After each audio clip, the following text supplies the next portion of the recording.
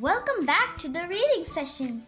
Now we will read Hello Kitty, My Little Angel.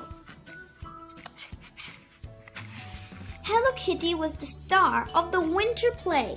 She couldn't wait to get to school. Mama called to Hello Kitty. "Don't you need your costume?" she asked. "Oops, I forgot. Thanks, Mama." Hello Kitty laughed. Honk, honk, honk. The school bus arrived. Hello Kitty hugged Mama. Then she got on the bus. Hello Kitty and her friends got to school. They all sat in their seats. "Good morning, class," said Mr. Barely. "Today is the day of our class play. Are you excited?"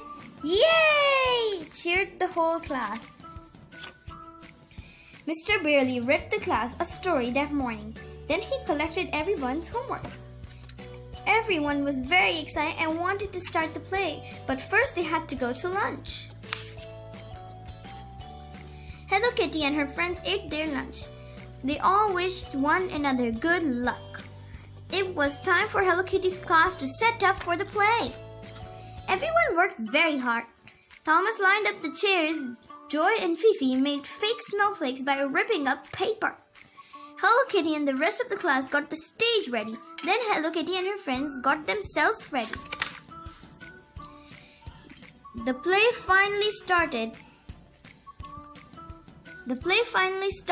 The stage was a snowy forest. Joy, Fifi, and Thomas were playing happily. The lighting in the forest dimmed. Whoosh! The ripped pieces of paper blew around the stage. It looked like a snowstorm. Joy and Fifi and Thomas were lost. They couldn't find their way through the wind and snow. Uh-oh, a very scary cardboard snow monster suddenly appeared. "Help! It's a snow monster!" they all cried.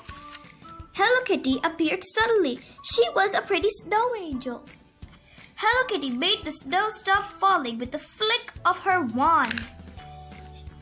She made the monster go away too. Hello Kitty saved the day. Yay! The play was over. The audience stood up and clapped. Hello Kitty and her friends held hands and bowed. Everyone thought it was a great play. Mama and Papa took Hello Kitty and her friends for ice cream. Papa told them that the snowstorm had looked real. Hello Kitty said that they had used big fans to blow the paper around. Mama and Papa were very proud.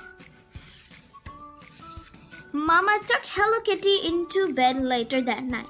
"You'll always be my angel," said Mama with a hug. Hello Kitty hugged her Mama back.